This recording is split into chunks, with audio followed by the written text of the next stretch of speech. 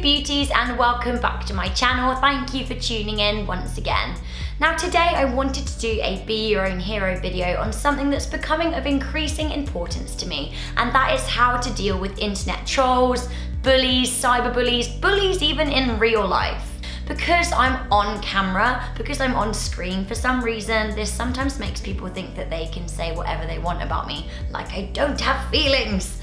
And it's weird because at first when I read that kind of thing, I was a bit shocked.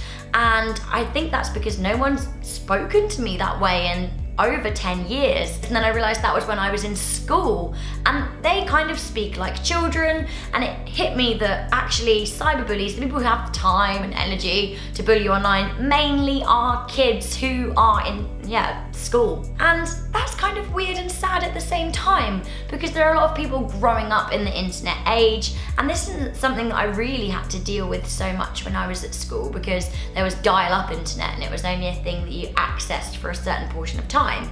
But now they're everywhere and it seems to be a growing thing.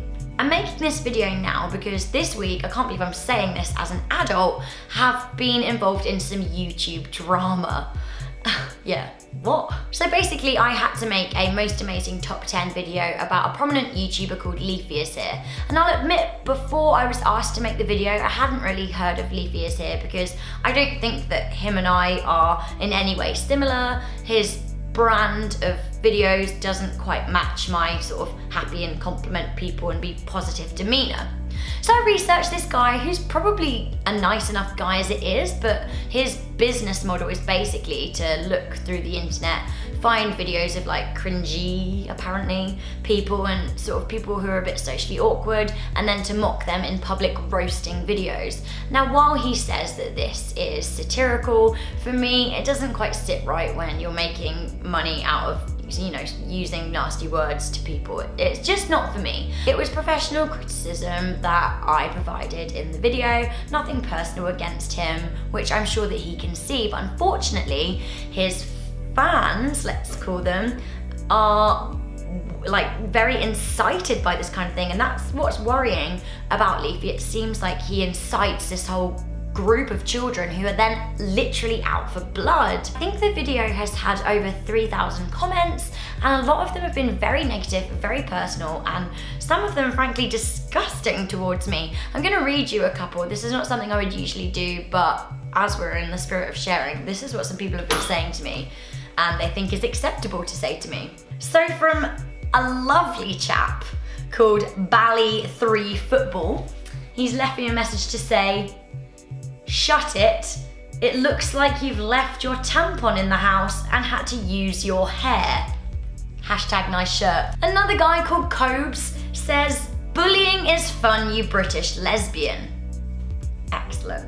This is the kind of thing that Leafy has, these are the kind of people that watch Leafy and go out there and then spread their hate around the internet, and I really don't think it is specific only to Leafy fans. It's a thing that happens, and I wanted to talk about how to deal with it.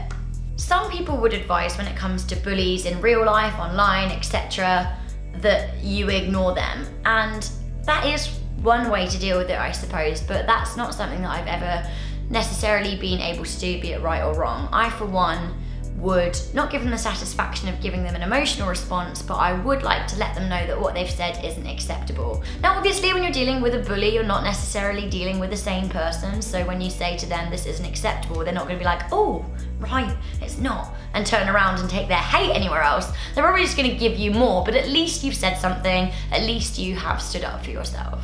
My main advice is that you never want to stoop so low as saying something nasty back to them. I feel when it comes to bullies, it is always best to keep the moral high ground. For me, I think if you can, the best way to take a person down is with intellect. And honestly, it's not worth fighting fire with fire. It's worth just being an educated individual. When people say nasty things about you, it's hard to see out of that situation. It's hard to see past the drama, but trust me, the drama will pass. They will be the one left with a bitter taste in their mouth, and if you retain the moral high ground, then you will come out of it stronger. Yeah, someone can say something nasty about you, but that doesn't have to derail your life. You've got your friends, you've got your family. And at the end of the day, you're not sitting there writing nasty things about people for entertainment. Honestly, my favourite life motto is living well is the best revenge, and I totally think that that really is something to be lived by. In regards to Leafy, if he's watching this, no personal hate on you, but honey, control your fans and maybe let them know that the things that you say in videos, if they are satire, that's that, but that's not an acceptable way to be going out and treating people in life.